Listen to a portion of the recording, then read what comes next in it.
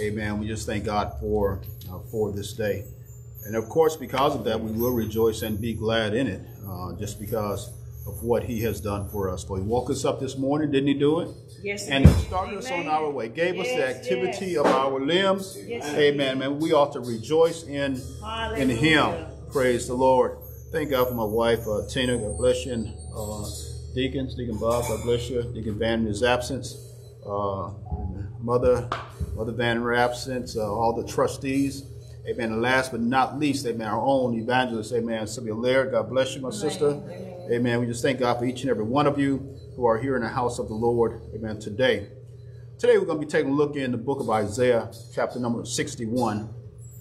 And we'll be looking at verses 1 through 3. Isaiah chapter 61, verses 1 through 3. Our children had sang a song earlier when they got up and they said joy to the world. I'd simply like to use that title, Joy to the World, regarding these passages of scripture.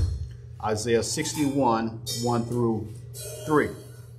I'll open up in prayer and then we'll get right into God's word on today. Dear God, we just thank you, God, for another opportunity to stand before your people. We ask, oh God, that you may just have your way, God. We thank you for your very presence right now.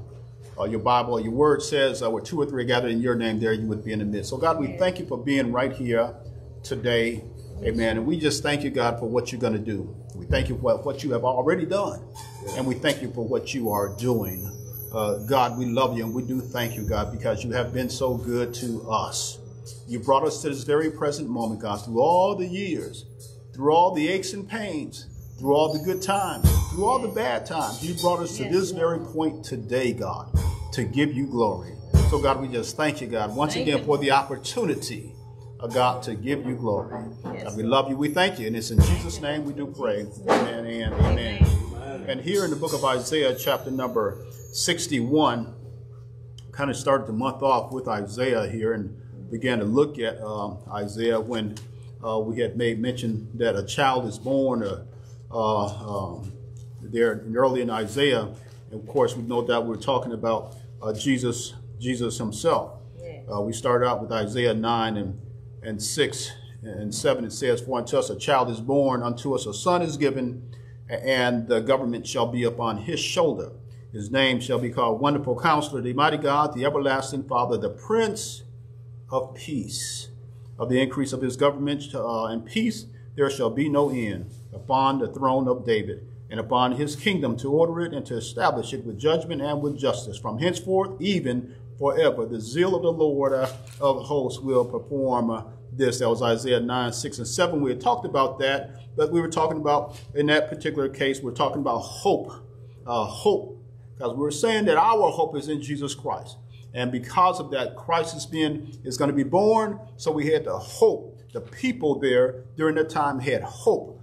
All through all the things that they were going through, they still had hope because of what was going to transpire. We talked about that because of this is the time of Advent. And we had said that Advent is a season of preparation to prepare the way of the Lord. So even before John the Baptist came along, even beforehand, the prophets came along, speaking the word, prophesying what will be. So it was all preparation up until, amen, Jesus himself was born.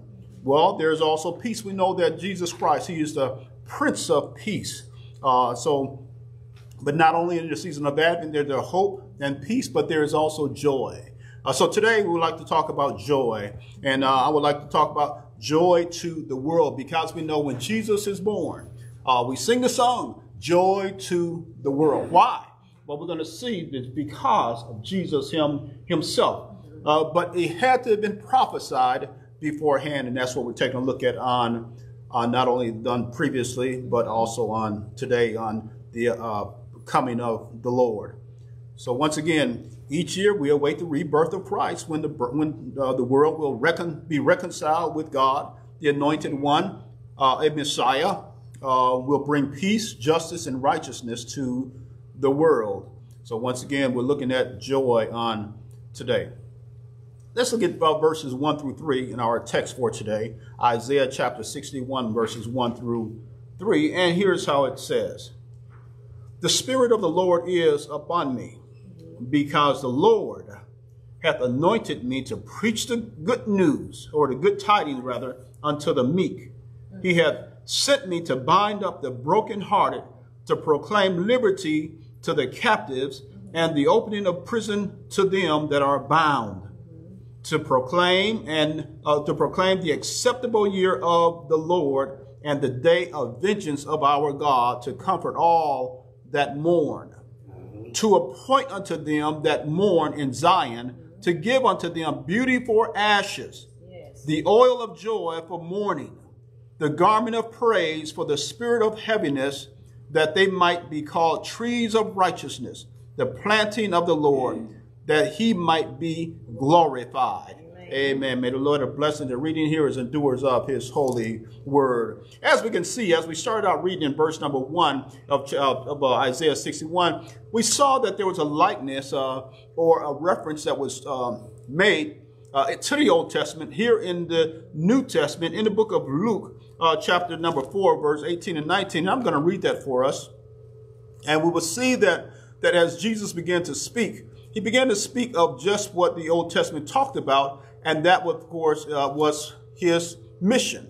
Once again, there's Luke chapter number 4, verse 18 and 19. And I will read that for our hearing. It says this right here in verse number 18 in Luke chapter 4. And first of all, at this time, Jesus' ministry was coming forth, and he had gone into this particular, just read it. And he came to Nazareth, where he had been brought up. This verse 16, as his custom was, he went into the synagogue on the Sabbath day and stood up for to read. Y'all remember this? And there was delivered unto him the book of the prophet Isaiah. And when he had opened the book, take a listen to this. He found the place where it is written. He says, the Spirit of the Lord is upon me. Notice it's all caps, because, and it's all, of course, red because Jesus is speaking, but all caps is referencing the Old Testament. The Spirit of the Lord is upon me, because he hath anointed me to preach. Now, the purpose of the Spirit of the Lord, or the Spirit of the Lord being upon him, was he anointed him to preach the gospel to the poor. You cannot do that unless the Spirit of the Lord is upon it. He has sent me to heal the brokenhearted. Once again, you can't do that until to preach deliverance to the captives and recovering of sight to the blind, to set at liberty them that are bruised or oppressed. And verse number 19 says, to preach the acceptable year of the Lord. See, all that Jesus was talking about, he was bringing it all the way back here to Isaiah chapter 61, where it talks about him. And that's the passage where he went into the temple, into the synagogue, and they gave him the book of Isaiah, because that was the book that was given to him. And he found that particular passage here in Isaiah, and it says, the Spirit of the Lord is upon me. And he's telling all these people in the congregation right here. And they're probably looking like, wow, he's talking about a prophecy that was being foretold about him. And then they're probably like looking at him like, who does he think he is? And then he says, the Spirit of the Lord of the Lord God is upon me, because and purpose the Lord hath anointed me to preach good tidings unto the meek, or the poor. It says here in this talks about, take a look. When we have been filled by the Spirit of God, when we accepted Jesus Christ as our Lord and Savior, there's a purpose for it, mission for it. And of course, that mission was taught to us in Matthew, where we are to go out and tell others. There's one song, go tell it on the mountains, right? And everything. Here and everywhere? I believe that's what it said, right? What's that again? Over the hills and everywhere about Jesus. And that's what it is, about Jesus. And then he says, that's why we are anointed to be able to do that, to preach or to proclaim the good tidings unto the meek and or the poor. And he has sent me to bind up, or to heal the brokenhearted. And we all know what brokenhearted is. And no doubt during this time, the brokenhearted are those who have been separated from God. And we're brokenhearted not only just from relationships, but imagine from God himself. Man. says to proclaim liberty to the captives. And liberty is another word for what? Freedom. To the captives. And the opening of prison to them that are bound. Now, as the Spirit of God has come upon him, amen, he had given those people hope. Not only did they have hope, not only did they have peace because of him, and now they have joy because they know the one that is coming, or the one that has come, will give us just what we need. We need to have the joy. And here we're talking about joy to the world. We have joy, amen, because of Jesus Christ. It goes on in verse number 2, he says, not only do we does it, but to proclaim the acceptable year of the Lord. So yes, he's preaching to the poor. He has bound up the brokenhearted, or healed those brokenhearted, to proclaim liberty to those that are captives, and the opening of prison to them that are bound. Because we need and want to be free in the situation sometimes that we find ourselves in, and we can only have that liberty or that freedom in Jesus Christ. The Bible lets us know where the Spirit of the Lord is, there is liberty. That means that there is freedom, amen, there. Here we go on, and it talks about, in verse number 2, to proclaim the acceptable year of the Lord. We've got to go and tell it. We got to go and tell the good news. We got to go and tell about Jesus Christ. Yes, this is the Old Testament. This is right here is prophecy to what, amen, is to come. And what we are to do is to go and tell it, proclaim it. Now, once again, we talked about that before. Preaching. Preaching almost gives people like a fear or something to the effect of, I don't want to do that or anything. But guess what? When you talk about Jesus Christ, no matter what you're doing in your testimony, whether it's out there talking in conversation with somebody, sharing with them what God has done, what you're doing, you are proclaiming the gospel of Jesus Christ. Now, you can't do that without the Spirit telling you or giving you the power to be able to do that. You're not doing that on your own. If we're doing anything on our own, trust me, it will not be talking about Jesus Christ. But when the Spirit of God, amen, is showing us and directing us and guiding us, amen, we're doing just what the prophecy, amen, is saying that is going to happen. See that? To proclaim the acceptable year of the Lord. But not only that, but it goes on and says, and the day of vengeance of our God. Imagine those that were in captivity, those that were taken away from their homeland of Jerusalem or Judah and gone off to Babylon. Imagine them receiving this prophecy from Isaiah and saying that not only is this going to happen as far as this proclaiming or preaching the good tidings to the poor, and all this sounds real good to them, and they're getting excited. They have this hope, and now when someone starts talking good to you y'all know what happened? We start getting a little bit excited and have some joy. You start smiling, and everything just start getting good to you. And that's what happens when we begin to talk about Jesus and what he has done, what he is doing, and what he is going to do. Don't you love prophecy? And especially when it's good prophecy, huh? I don't want to hear no doom or anything like that, gloom and doom. I want to hear some good prophecy. Tickle my ears. Then we all get excited and everything. But the word of the God will come forth. He says, proclaim the acceptable year of the Lord and the day of vengeance of our God, to comfort all that mourn. They're taken to captivity. As they're taken to captivity because of their disobedience to God, God does not forget about them, and he will not and does not forget about them. It goes on and says that in verse number 3, look at 3. To appoint, he goes on, or console unto them that mourn in Zion. Zion, of course, was given to the place where God's people are. It says to give unto them beauty for ashes. What did a beautiful song by Manuzi, I think that's what her name was, years ago, she had come up with this song, Beauty for Ashes. Beautiful song. But here it says, I will give unto them beauty for ashes.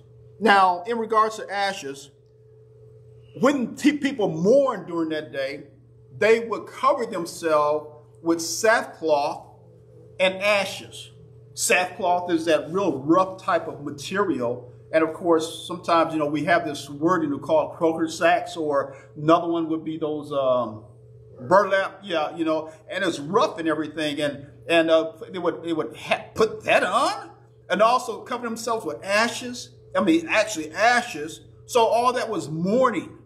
But here's what God says here through Isaiah, the prophet, in verse number 3, to give or to appoint unto them that mourn in Zion, to give unto them, just like we mourn sometimes for whatever issues that we're going through in life. We mourn from all the crime that's going on. Oh my God, every time we think about Memphis or the surrounding area, we think about crime. Yes, it makes us mourn.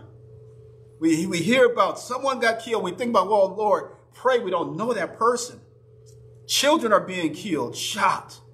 All these different things are going on. And it's like, police chief, can't you do anything? That's like saying, telling someone else that really, what can a police chief do? The whole problem starts at home once again. We said that before. So it's no secret. It starts at home because we're talking about young people doing these things. And so we think of the crime and all the other. I can't go over here. If I go over here, I got to make sure I'm away from there, or I'm back home by nighttime. And we're limited to the things in which we desire to do, want to do, and everything because of crime, because of everything. We kind of feel like we're in captivity ourselves, and we're supposed to be free. But we also say, "Hey, I'm a child of God. I have no fear." But then logic sets in, saying, I better get home. So he says, I point unto them that mourn. He's talking to us in Zion. To give unto them beauty for ashes. Basically saying, stop the mourning. So when we stop mourning, what do? We get glad about it. What are we getting glad about? What are we having joy about? Well, first of all, we know that Christmas is coming, so therefore we know that Jesus is going to be born, so we're excited. We're excited, not Santa Claus coming or anything like that, but Jesus is being born. It's all about Jesus. He's the reason for the season. We're excited about this. We're really ready and everything, so we can share gifts and share stories and share with one another. But more so, it's about giving praise unto God. Because God is giving us beauty for ashes. He's saying that come up out of the ashes. We have been down too long. Get up. Don't you know that when God has given you the power, the strength, the authority to do something, he expects us to do it? Do we expect a hand to appear out of heaven and to grab us and to pick us up? He has given us what we need, and he expects us to get up and do what we're supposed to do, to give him the praise. And part of that is not hiding from the situation, from reality. It's to get up and be who he has called us to be. We are called peacemakers. Look, he says to give unto them beauty for ashes. We're to show the world that no, we're not mourning because of all the killing. We're not mourning because of all of these things. We're mourning because of the fact that we're not doing what we should be doing. Parents are not doing what they should be doing to their children. Once again, I said before, we used to have a thing that come on the news, 10 o'clock every night. It said what? Parents, do you know where your children are? They took it off for sure because sure enough, no, the parents don't. The majority of the parents probably do, and majority maybe don't. But the kids are out there. So therefore, we're mourning because of that. Because the parents are not doing what they should be doing. To give unto them beauty for ashes. He's saying, get up out of that. The oil for joy, for mourning. And he's telling us that he will just supply us the garment of praise for the spirit of heaviness.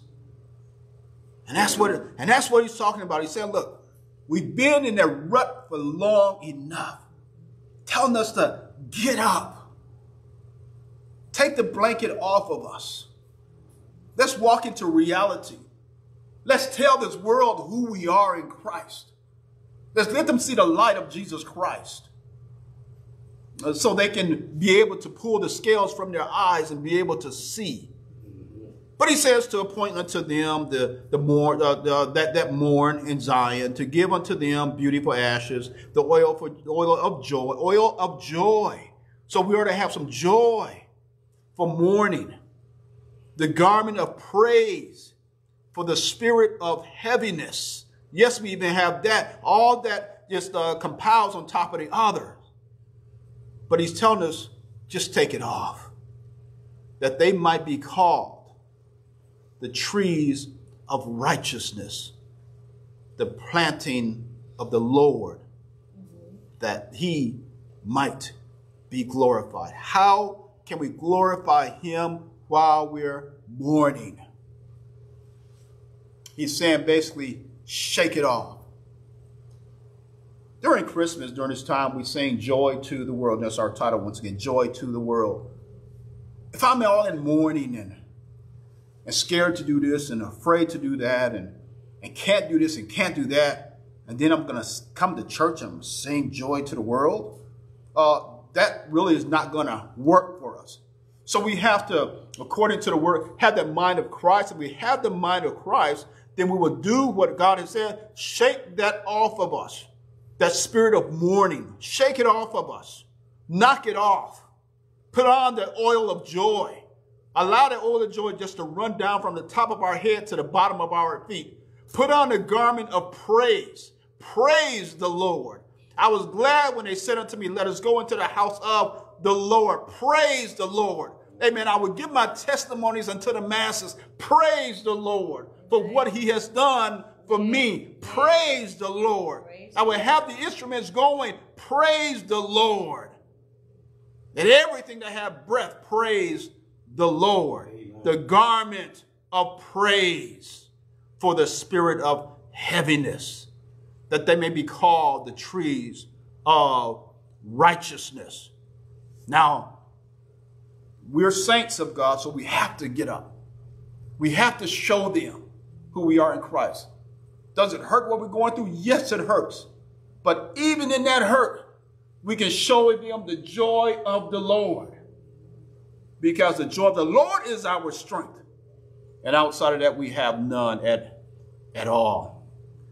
But he says that, so we may call the trees of righteousness the planting of the Lord, that he might be glorified. And that's how he will be glorified through us if we do that. Here in Isaiah 6:3, we're talked about the beauty for ashes. A beautiful picture of what Christ can do for the mourning people of Israel and the ones hurting today. When we examine this verse, we learn that Christ is the joy giver. Nobody else can give us the joy. It'll be temporary, but he is the joy giver. He gives a joy that extends beyond the surface. And our joy, sometimes we smile and everything. Oh, look like you have this joy, you're happy and everything. But that's surface. Christ releases us from the bondage that sorrows brings. He releases us from that.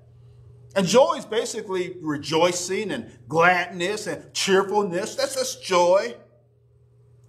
But here Isaiah writes and says, beauty for ashes. Because in the, take this is interesting. In the Hebrew, once again, because when we're reading all in the Old Testament and stuff, we know that's right in Hebrew, and we really don't understand the Hebrew, so it broke it down to us in English. But sometimes we still got to take a look and see beauty for ashes. Because he's talking about beauty for ashes and garments of praise, oil of joy. So let's see what he's talking about. The Hebrew language, it says this, it's interesting, that cannot be translated into English because therefore he used beauty for ashes. So the Hebrew word for beauty used here refers to, take a listen to this, y'all. This is interesting. A headdress. Headdress? A turban, or anybody heard of a tiara? Something that we put on our head. So they're basically beauty for ashes. So we can see that is a headdress or a turban, something that will cover. So God is stating that he is going to wipe out the ashes upon your head and replace it with a beautiful headdress. My God, my God. No more ashes all on your head because of the mourning. But he's going to replace it with a beautiful headdress. Ladies, when you all go to the mirror and begin to hook yourself up, don't y'all begin to feel good about yourself? Yes. Amen. Now, y'all know y'all feel good anyways before you do all that stuff, right? You know, but then begin to have that little bit of joy. Say, okay, now this is right here. I'm straight now. I'm good to go. But we know that anyways, you are already beautiful. You already have the headdress that God has for you, the beauty for ashes because of who you are. But outside of that, Isaiah says that we will be anointed with oil. And this is a common practice at that time, of course, as far as the anointing of oil during festivities, during times of joyful moments, is this oil anointing. And so therefore it goes on, and so God is also going to clothe his people with a garment of praise. And this is interesting because it says that it's speaking about a garment that would be dyed in bright colors. Y'all seen bright colors and stuff like that? Bright colors and everything, just bright colors everywhere. And so bright colors just makes you happy, makes you, smile, and it just brings out a whole lot. Look at the rainbow. Rainbow don't have no dark. Rainbow got dark colors. No, rainbow, you just say rainbow, all bright and everything. So it goes on and says, so then Isaiah began to speak of the trees of righteousness. And take a listen, this is interesting because of the fact that remember when Jesus healed this blind man? He had to touch him twice. Remember the first time he touched him, right? And then the man said, I can see men as trees. And then here, look at this right here. It says, he speaks of trees of righteousness. Trees represent people. That was interesting how the man see people as trees. Trees represent people, and the mighty oak of righteousness shows us that in Christ we are strong. And we know that because it's not us, but it's the Christ that is in us. The only way that we can go forward is because of Jesus Christ. So we know because of the Israelites, when they were always in battle and everything, and then they were taken into captivity here and there, and then they would cry out to God, God would rescue them, and then they would go and get in trouble again, and kind of like some people when they go to jail and stuff, they call home, and then we get them out, and guess what happens again? They go right back. And then they apologize, cry, and get them out and go right back sometimes. Not everybody, but recidivism seems to be part of life for some people. But here, it seems like Israel was recidivism, was just simply prone to recidivism. They kept on getting out, God rescued them, and then they go right back on into their, but yet, just like us sometimes, here's what happened. God turns around and rescues them time after time because of who they are. And it's the same thing with us. When we mess up, we turn around and we go to God and we cry and everything. God go in, once again, and then it just is constant and everything. And that's why we thank God, amen, where Jesus came in and said, the man asked, how often shall I forgive somebody? Jesus said 7 times. Oh, say again? 7 times 70. Okay, right. And so therefore, it tells that we have to do that, and God does that for us. And we thank God, amen, for forgiveness. So just like the Israelite people, they had been in many battles. They ended up being captive. They've gone captive to the enemy groups and stuff, to the Assyrians, to the Babylonians and everything. But Isaiah reminds the Jews that even though God will judge the people, he will also pour out his love and favor for them. Yes, he does. He pours out his love and his favor.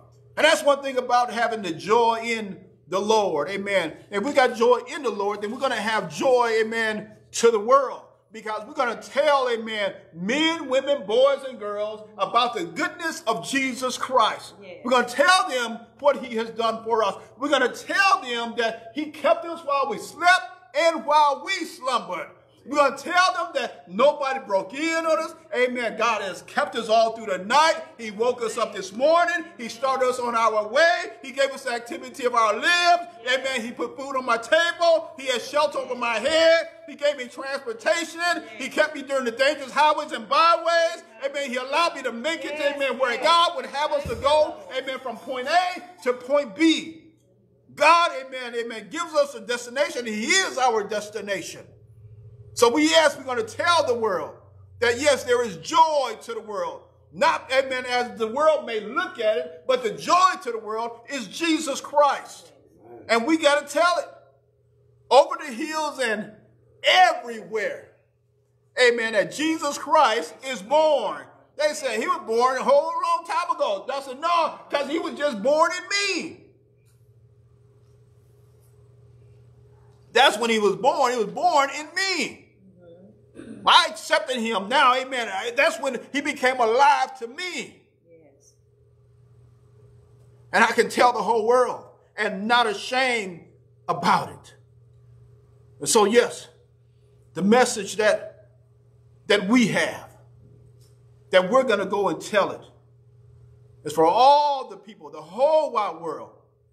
It's for them to prepare their hearts, prepare their minds, for the coming of the Savior, which is the true reason for this Christmas season, and that's Jesus Christ. Amen. We let them know, amen, that we have tried him. We have found him to be all right. Amen, because of who he is. Yes. Amen. We've got to have the joy of the Lord in us. Amen. One song says, joy, joy, joy. I don't know the rest of it, but, that's the one song. Another one is that, hey, look, I have a river of life flowing in me. Amen. Flowing out of me, rather. And matter of fact, I'm gonna try to take a song that says, I've got a river of life flowing out of me, makes the lame to walk and the blind to see, open up prisoners' doors, set the captives free. I've got a river of life flowing out of me. Spring up, oh well, within my soul.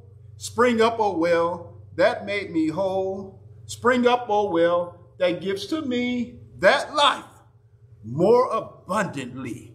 Amen. We all should have a river of life. We all should have the joy of the Lord, amen, in us, because that's how we as Christians operate. It's from the joy of the Lord. Amen. Let us pray. Dear God, we thank you for your word during this Advent and of joy. Yes. You told us about hope and peace. Now joy. Yes, Lord. God, we thank you, God, that lastly is going to be the love that you're giving us, and that is Jesus Christ himself. Yes. So, God, we ask that you may show us how to express the joy that we have. The joy, God, that you gave, and because you gave it, nobody can take this joy away. Show us, God, how to separate or how to identify that outward joy, that surface joy, to that inner joy that we have, to give you the glory in all that we do.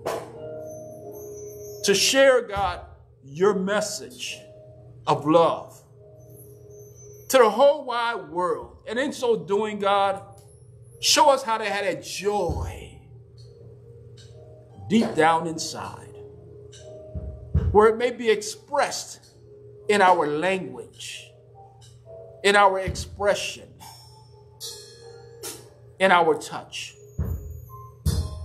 God, we thank you, God, for who you are to us. Savior, Lord, Prince of Peace, Mighty Counselor. God, we just thank you, God, for who you are. We thank you, God, for allowing us to be part of you, to be in the family, to be in the kingdom. So, God, we thank you, God, for having your way in this place, showing us about the joy that we have in you because of you. We love you. We thank you.